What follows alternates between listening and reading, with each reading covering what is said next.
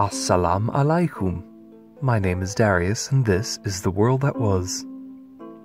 This week I'm going to be making a very simple party dish, as recorded by a Syrian writer in the 13th century.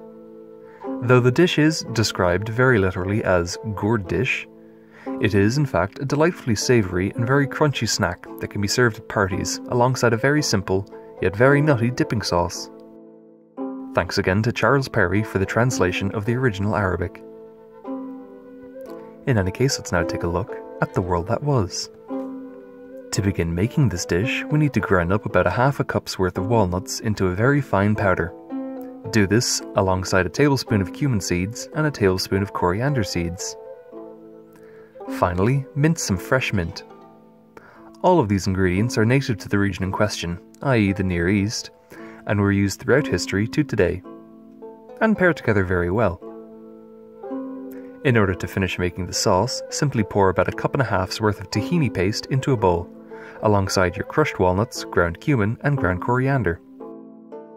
Tahini is made from crushed sesame seeds, and is very popular in the region today. For good reason, it's delicious. Next, squeeze in the juice from half a lemon and add it to the sauce, before chopping in your chopped mint and mixing it up. Taste this when you're done to see how bitter it is. If it's too dry or too sour, add a little bit of honey in order to loosen things up a little bit. But make sure you do this to taste, mind you. When your sauce is done, we need to deal with the gourd. A common issue in antiquity is the ambiguity over the translation of gourd, as many gourds we see today come from the New World, such as the Americas. However, bottle gourds, calabash, and courgette or zucchini were commonly cultivated in the Mediterranean in the medieval period, with evidence for the courgette dating back to the Hellenistic period, and probably before, but it's tenuous. So for this, I'm using a courgette, as it's easier to deal with. Slice this into thin segments, each one about as thick as your little finger. When you've cut the segments, coat them in flour before placing them into a pan filled with sesame oil and placed over a high heat. They should foam up a little bit, depending on the water content of your courgette, but it should be fine. Let these fry for a minute or two, or until they're golden brown on one side, before flipping them over and letting them brown on the other side for the same amount of time. When they're done, place them on some paper towels or a rack to drain off excess oil for a minute. Plate them up with some of your dipping sauce and dig in. The finished dish is very light and crisp and pairs wonderfully with the nuttiness of the sauce.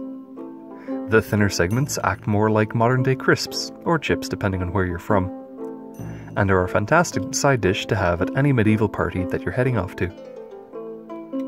Though I opted for using a courgette here, the original recipe states that you would have to remove the rind of the gourd, which obviously suggests that bottle gourds were probably intended to be used here. This would mean that the segments would have to have been cut thicker than I did here, in order for the sliced calabash to retain its shape and texture. In any case, I hope you all enjoyed this very quick look at the world that was. If you like what you saw, please consider leaving a like on this video, or possibly subscribing to my channel for some more ancient recipes. If you want to support me directly, there's a link to my Patreon in the video description. Thank you again for watching.